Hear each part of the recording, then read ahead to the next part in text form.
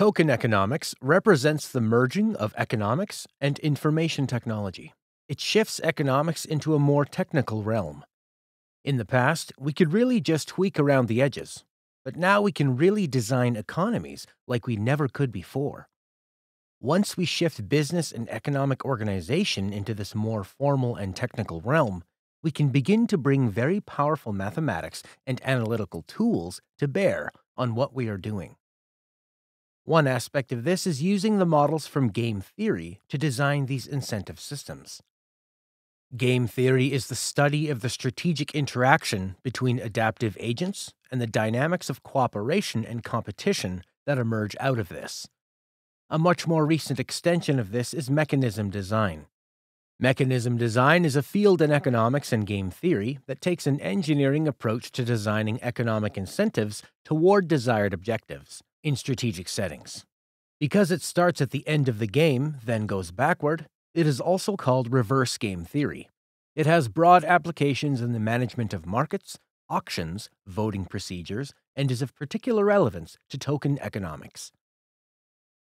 As an economic theory that seeks to determine the situations in which a particular strategy or mechanism will work efficiently, compared to situations in which the same strategy will not work as effectively, mechanism design theory allows economists to analyze and compare the way in which markets or institutions lead to certain outcomes because of their inherent incentive structures.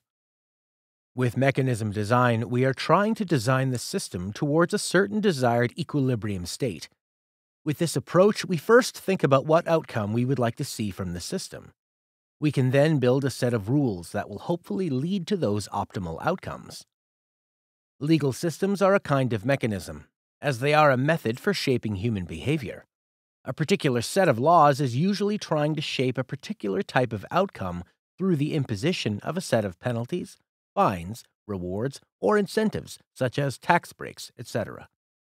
Of course, these existing systems are centralized in their design, but with token networks, we are looking for a mechanism design that does not depend upon a centralized authority specifying and enforcing the rules, but instead some kind of peer-to-peer value exchange mechanism that is self-regulating through direct information feedback loops. As previously mentioned, coordination within distributed systems, like token economies, is not achieved via centralized coordination, but instead by the interaction between members and the incentive structures created by the exchange of tokens. The primary dynamic for us to consider, then, is that of the feedback loops that are created out of people interacting peer-to-peer. Creating optimal outcomes for the whole system means effectively linking the payoffs of the individual to those of the whole system, and thus reducing negative externalities.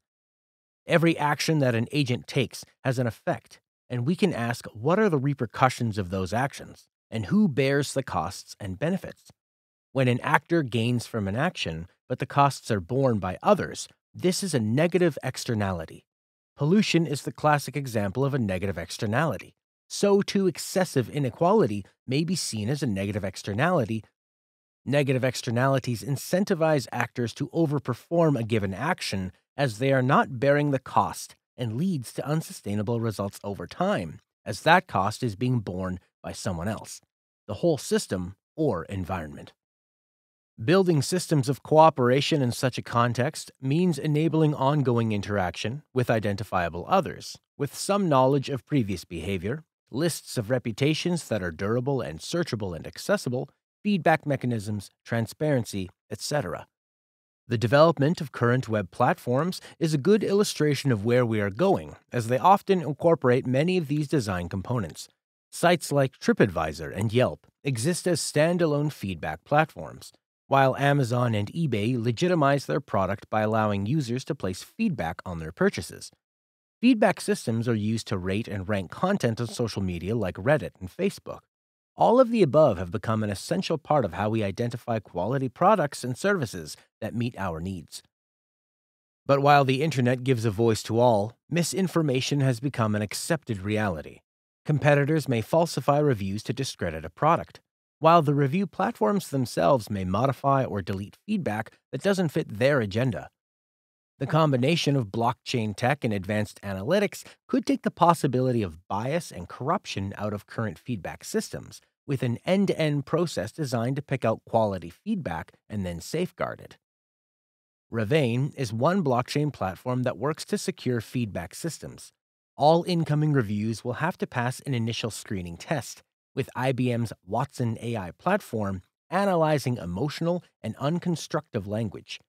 Users are rewarded with RVN tokens for submitting a review, while companies can use the token to purchase quality feedback direct from its customer base.